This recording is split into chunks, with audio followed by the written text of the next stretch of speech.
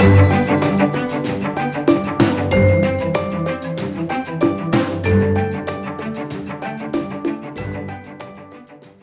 name is Tahmeena.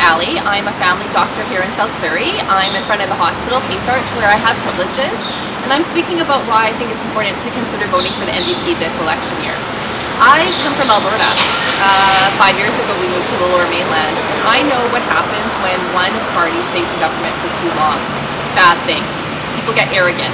They get complacent. They start to pay attention more to who's paying their donations versus what's best for the community. I saw it firsthand. I practiced for 10 years in a rural community, and I saw our healthcare system go from bad to worse. And this is in a province that is blessed with very rich coffers.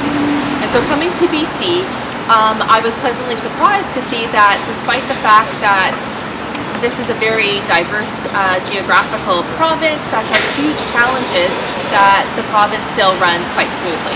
And so being a card-carrying federal Liberal, I thought my choices were pretty simple, that I would vote for Christy Clark again in this election. But being here, I've seen firsthand the problems that have arisen in our government. There's a lack of transparency. Programs get chosen for the community simply because of who is their MLA. People get bullied as civil servants for the views they hold simply because they are opposing the current government views.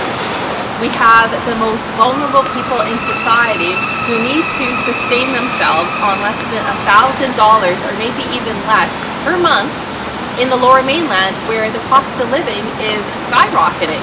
A cost of living that continues to skyrocket because of foreign investors that make it impossible for even a high earner like myself, a physician, to live in a place like Vancouver.